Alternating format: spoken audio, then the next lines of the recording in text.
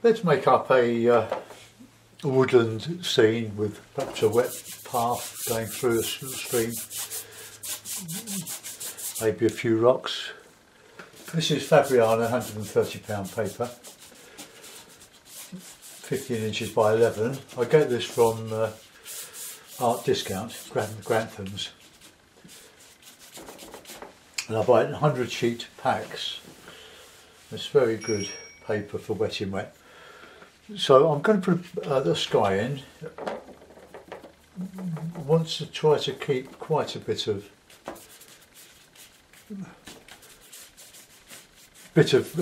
sky in this. It's just a tint, just to give a general warm up.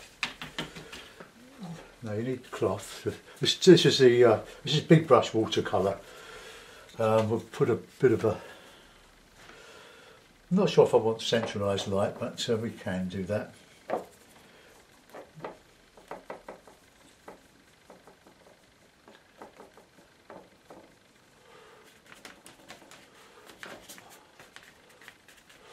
I don't want to overdo this.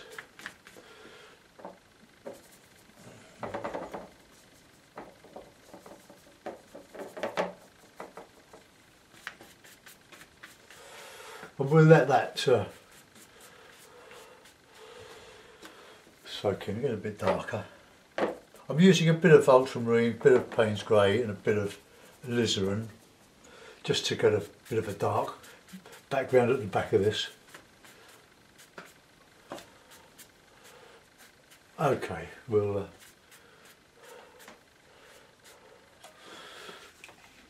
I'm going to give this a dry. That's as dark as I want that. Well, I can put a bit of light in the background, that'll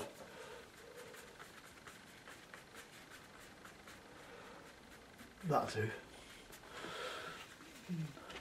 So that's the basic, the sky, and the foreground, and the middle distance, or the distance put in. So take your headphones off or mute your sound. I'm going to dry this.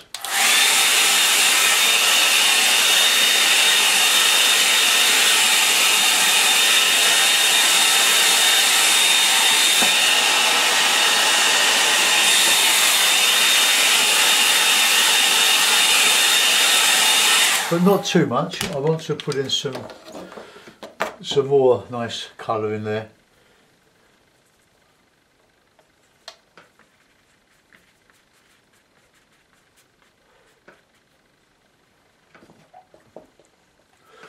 Try to keep one side different from the other.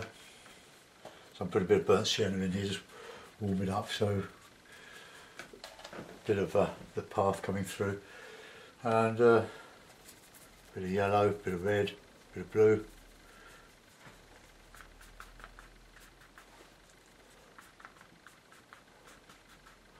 All sort of a canopy.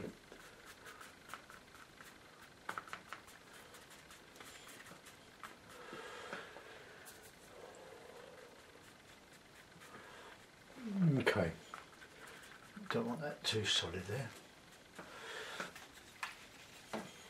Okay, we'll put in some colours in the bottom of this, some nice warm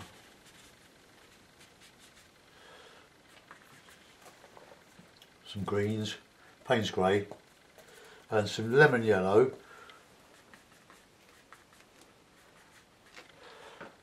and then we'll put a bit in here.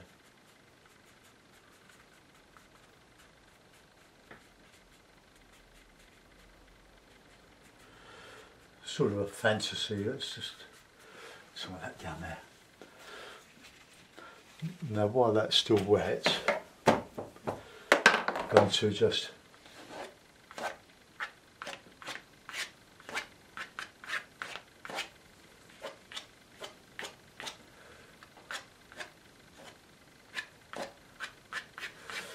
some background trees.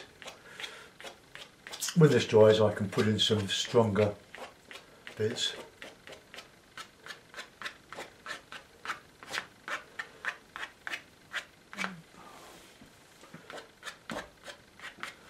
Right, you'll notice that when you wet your paper it will expand, so just with your clips, just, well, let's just take that off the bottom.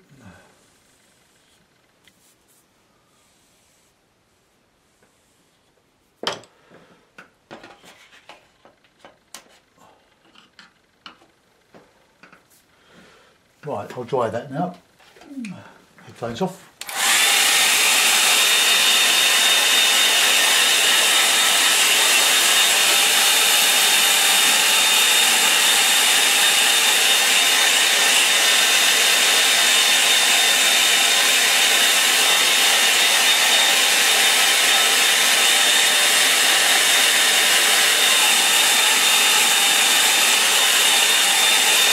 All very bold. Right, we'll put in some distant trees, a bit of blue and a bit of Payne's grey.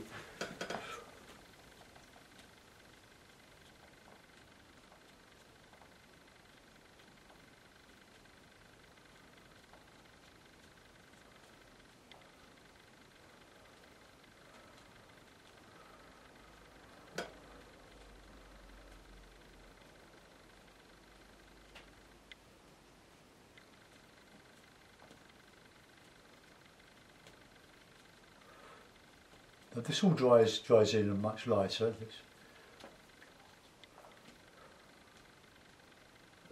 Okay, there's some over here.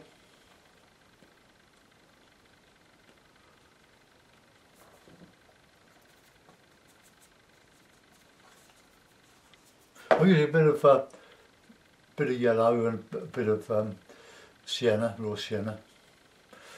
That gives quite a good distance. This is what I don't like with the board at this angle, is the way the paint runs down. I'm going to change the angle of it.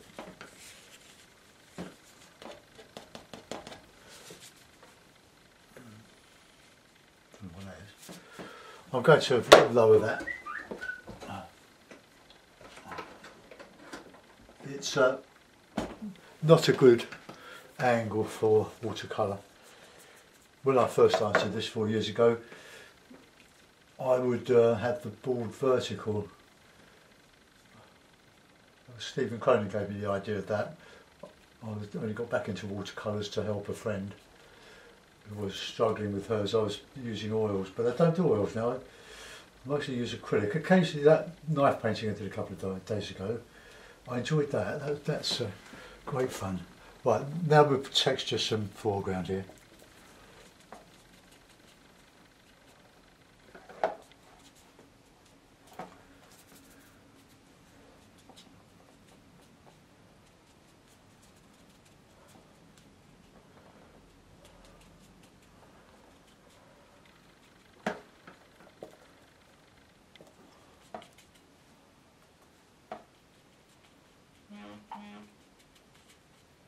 So a bit more shadow in there.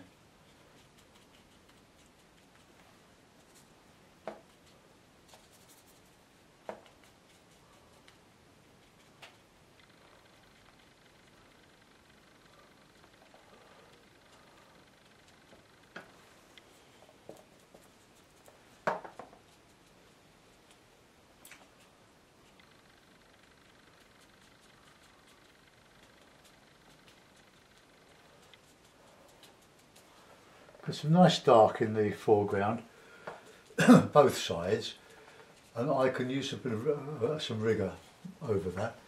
Let's just get some greeny dark up here, sort of undergrowth.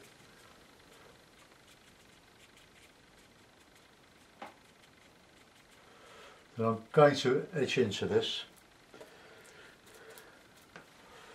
Real good dark green here. And sienna.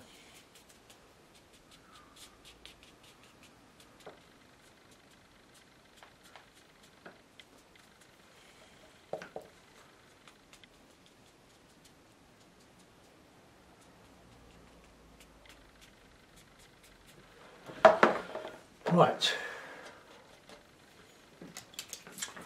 We'll take a few rocks out of this. Smaller as you go into distance, just some sort of pebbly stuff, and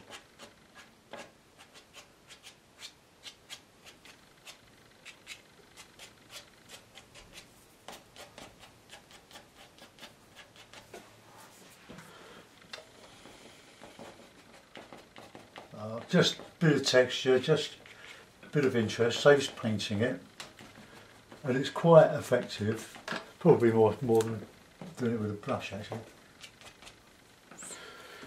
Okay, see, with the paint running down like that, we've got all sorts of nasties on there,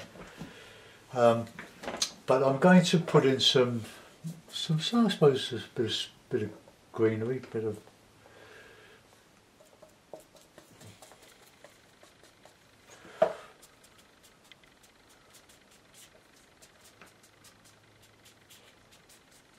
just come over here with all these twigs and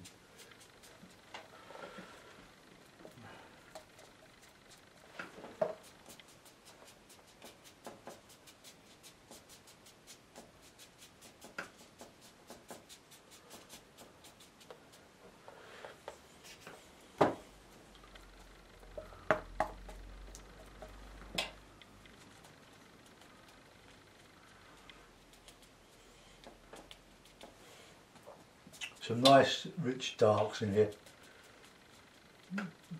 Then we can do some rigor. So I've kept the left hand side larger than the right. I'm going to put some bigger trees in this now. Before I do, well, I'm going to dry it off. I don't want the main trees to bleed into these wet patches. So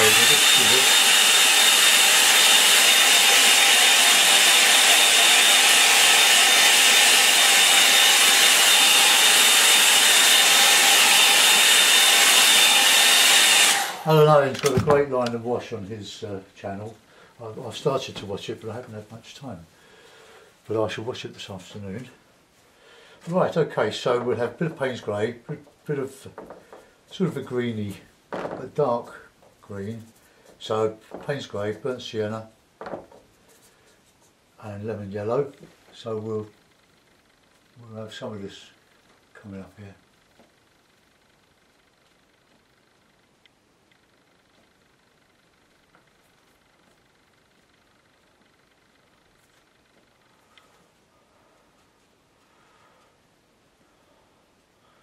Okay, so when you get to the bottom of your trunks, you'll find that there's quite a bit of grasses and stuff growing up.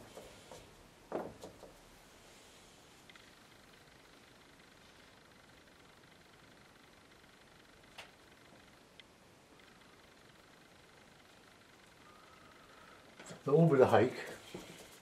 We will you do some rigger work, but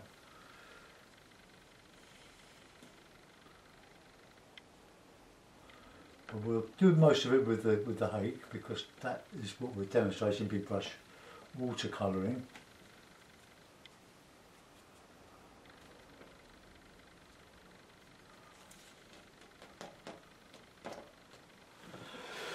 I can always just lift off a little bit of light off of some of this, but to do that we need to just put those a bit thicker. Using a card, just scrape off a little bit of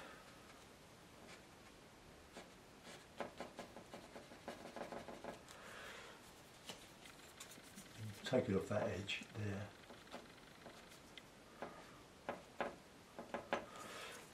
I'm sort of right-handed, so I need to take it off of there.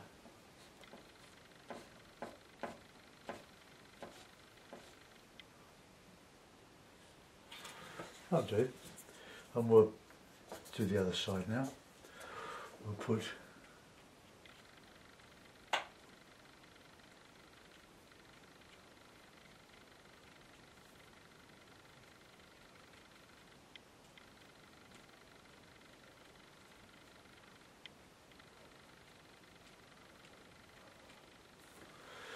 okay.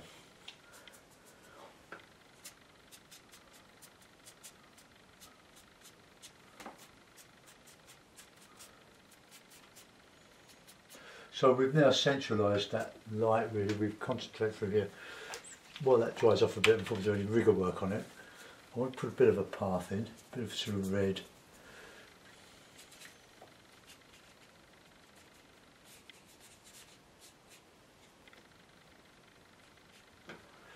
Okay, put some figures on there. I think the difficult thing with putting figures in against trees is the scale, is getting the scale right. Too small and the trees look like giants, like beans, Jack in the Beanstalks. So I'm going to dry that off now.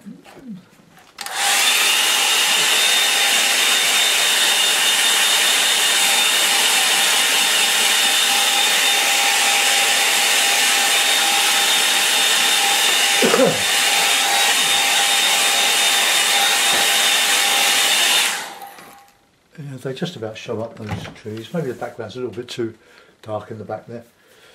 Right, rigger. Just a bit of Payne's grey and a bit of sienna, burnt sienna there is.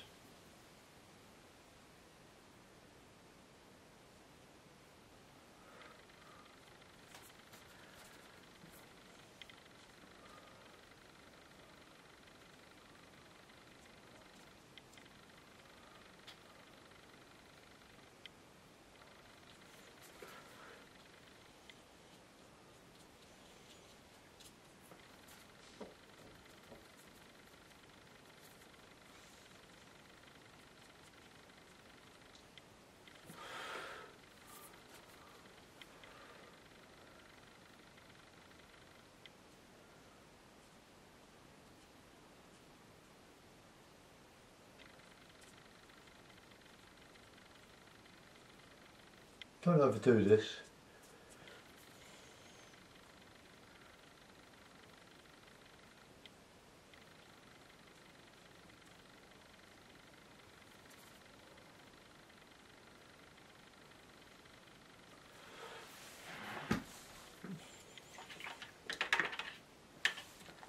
Right, I'm just going to take a little bit of, put a bit of light back in that trunk there. A bit of tissue, a damp brush. Just take most of the moisture out of it. And just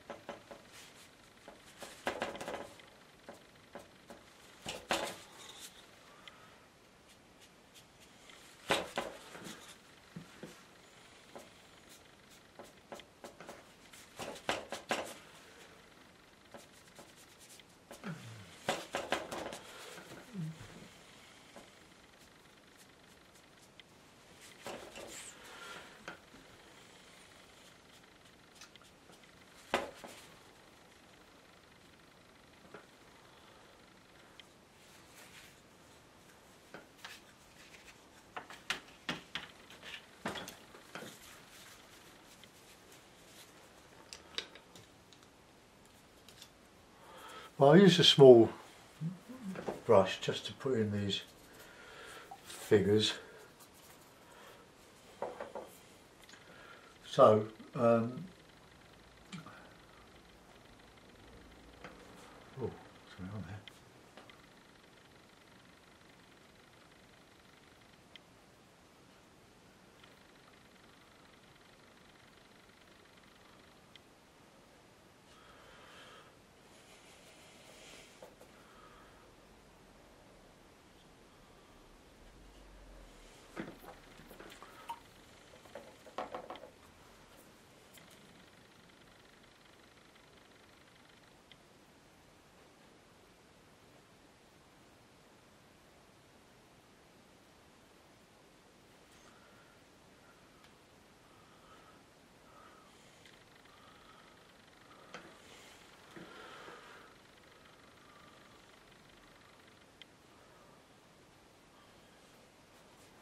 Right, we'll put a bit of shadow on.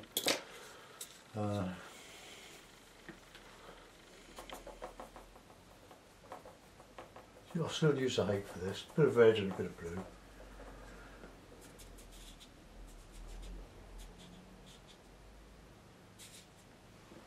Okay, that'll do. I can't think of any way I can improve that. So I'll put that on, put the mount on it. And